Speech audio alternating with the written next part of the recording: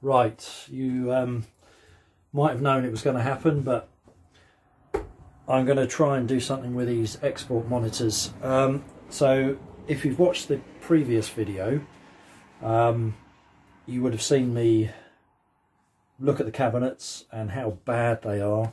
We've got these brackets on the side that have, no matter how good the veneer was, we've got these with holes through them. This is actually the better cabinet. The other one, all the moulding around the front has broken away. I mean, this is loose at the top. This woofer is dead. The HF1300 is playing, but one of them is playing really quietly compared to the other. The diaphragm of this HF1300 is a different colour, different type, probably older.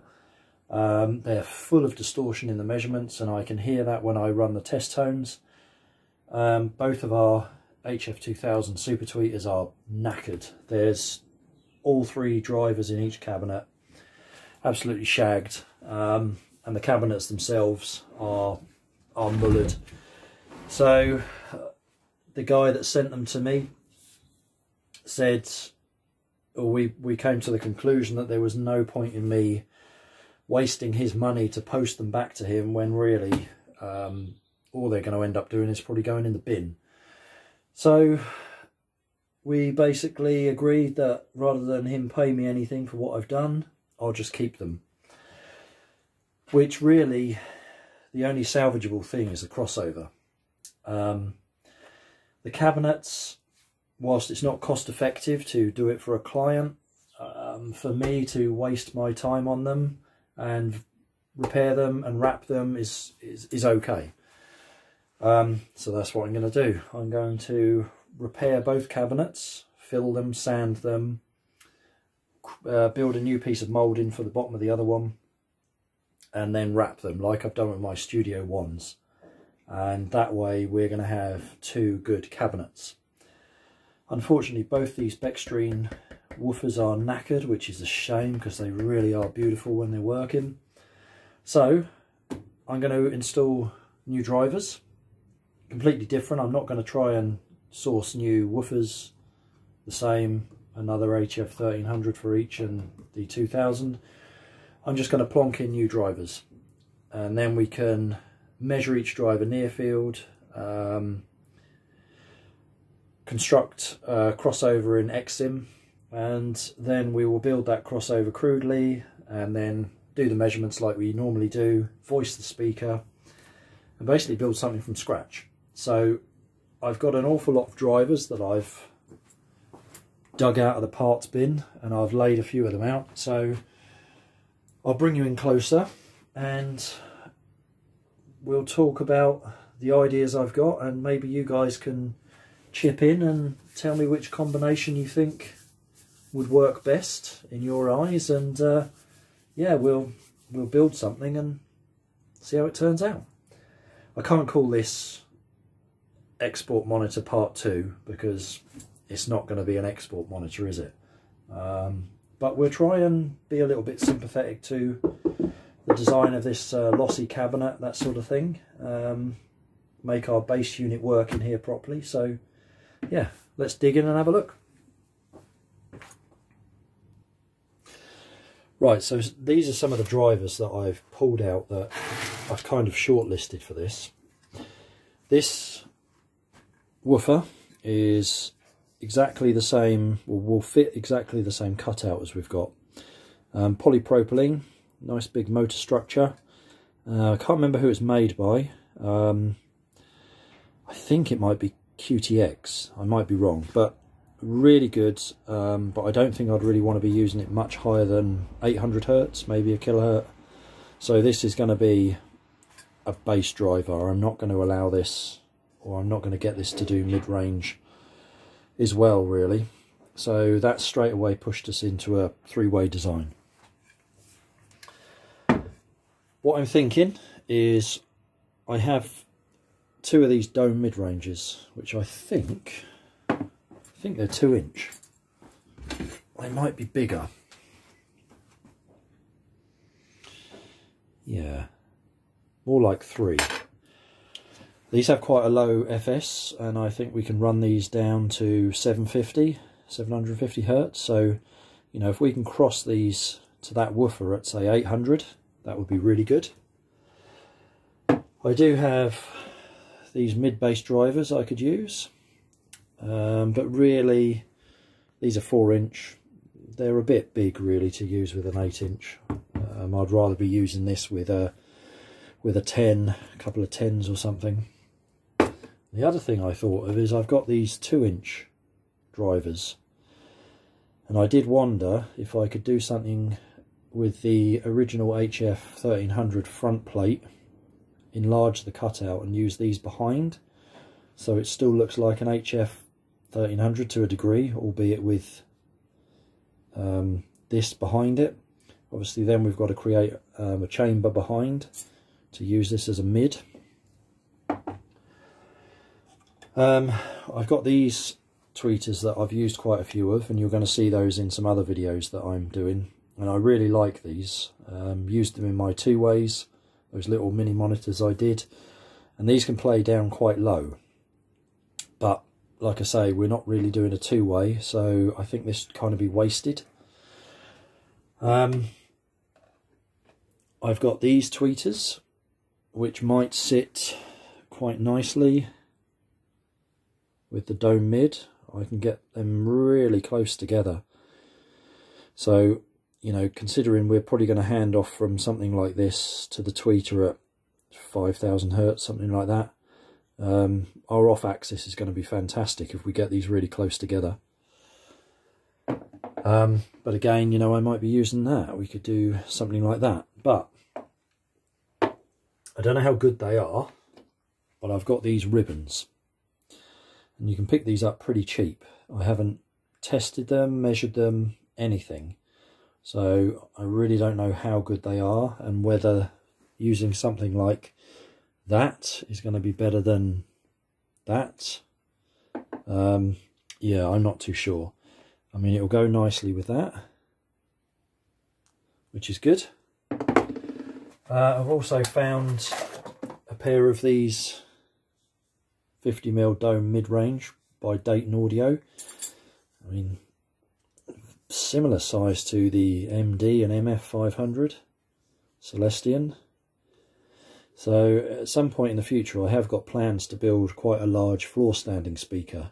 I've got probably 6 of the 8-inch woofers that you get in a Ditton 22. So at some point I'm going to build a floor standing speaker with 3 woofers, probably that mid-range, and then a really nice ribbon at the top. Not that, but so yeah, I don't think I'll be using these in this. I think they're a bit big physically. But yeah, that's the plan. So maybe we'll have a look at the drivers on the speaker and see how that looks. Right, so our big woofer is going to go in here, and that will go in there nicely. No question, that's what I'm using. This, we could take this out and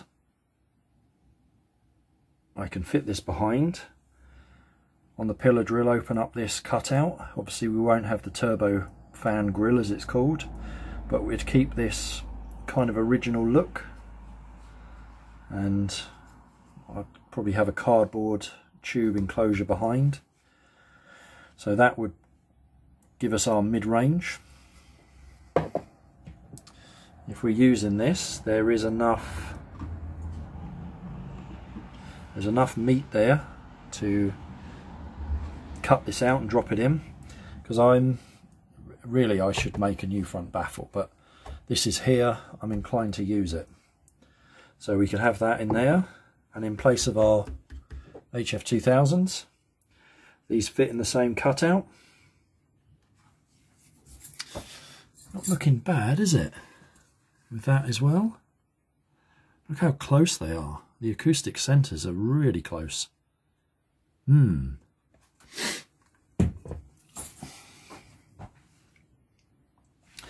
This is ply and this is okay. Yeah, okay. Let's take these out and have a look. Right, so physically, obviously this is upside down, that's a perfect fit for our ribbon. The cutout is exactly the same. So whilst I've got to enlarge the cutout in the middle, the rebated section, that will drop straight in there. Definitely using that. Definitely using our woofer. It's just the mid. I think I want to use these dome mid-ranges. So if we can drop that in there, because this is rebated, this is going to allow us to overlap our dome mid slightly onto this, keeping them as close as we can. And yeah, we're kind of, the woofer will go behind. I'm not going to front mount that, I'm going to keep it behind. Yeah, I think that's going to work.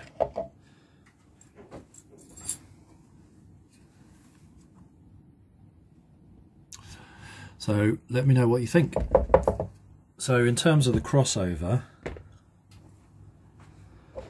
I can probably reuse the crossover. Obviously, really only the board. The values are all going to be different because we're going to be rolling off our woofer at, I don't know, 700-800 hertz, and then we're going to be, our mid-range is going to play down to the woofer and play up to the tweeter, so we'll have to roll the top and bottom off, and then our super tweeter is going to play from, depending on what sort of results we get when we near field test these, play up beyond this. So yeah, should be interesting, but I expect the board we can probably use. If not, we'll just make a new one. Right, I'm going to take this out and we'll have a look inside as well.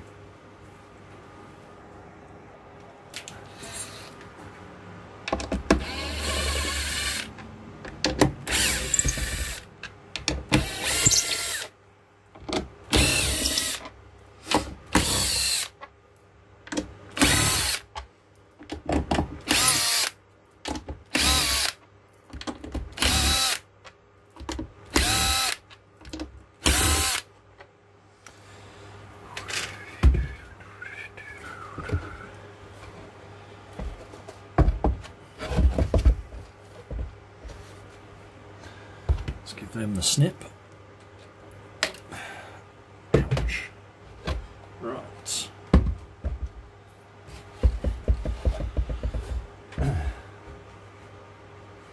So let's just have a look at the cabinet. I don't know if you remember from last time. You see that okay? A lot of heat damage had happened. Lots of burning. So much polyfill in here. I don't think that's original. I don't think these were full of this to start with. So, typical bitumen pad, lossy BBC style cabinet. So we're going to retain that. Get these brackets off the side, and then rewrap the cabinet. But we can build everything on our front baffle and then drop it in. So that's pretty cool. Let's move this.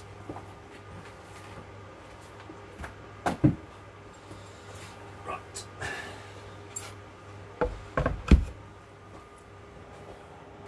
Okay. So the crossover we could retain, but like I say, these values are all going to change. I think we had a fourth order arrangement on the woofer, which for a three-way design is probably what we're going to end up with, that sort of thing. We had a third order on our super tweeter and third on our HF 1300, but the HF 1300 was allowed to play up as high as it could, whereas with the mid-range we're going to roll the top off. But given that the dome on this is very, very small, we can probably just roll that off first order slope, something like that, not too aggressive. So integrating this is probably going to be pretty good. Such a shame that these are broken, but yeah, that's the plan. So also by keeping reusing this front baffle, it means that we've still got the holes for the original grills, so I can recloth these and reuse these, so we haven't got to make new covers for them or anything. So that's going to help. There's enough cut out here for our new drivers. Yeah, so I think that's the plan. So I'll leave that as, I don't know what I'm going to call this video yet, but that's sort of part one to this new three-way we're going to build. And then in the next video we'll modify the front baffle, get the drivers installed, wires out the port, measure them, and what we'll probably do is rough out a crossover and get them working properly in the original cabinets. The refurbishment of the cabinets would then be the last thing I do. Let's get them sounding good first, but yeah, I think that's the plan. So ribbon at the top, dome mid-range, just got enough room there, and our lovely 8-inch woofer in there. Looks good to me. Right, catch you on part 2 or part 3, whatever you want to call it. I thought you might be interested in this. If you watched my other video, you saw the spider had all heat damaged and broken up in this, so I've just taken away the suspension, and whoa, look at that. That voice coil has been burning. Yeah, she cooked. Right, so there we go. Look at that. It's actually melted through the Bextrine cone. Man, there is no salvage in that. You can see in there where that's all burnt away. What is salvageable though, probably, is the rubber. That's really good. And the dust caps. And actually someone's contacted me about those. Where'd you get them from? So I might be able to help him out, because his LS6/2s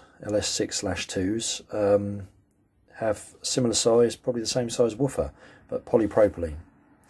Anyway, I thought you might like a look at that. Alright, cheers guys.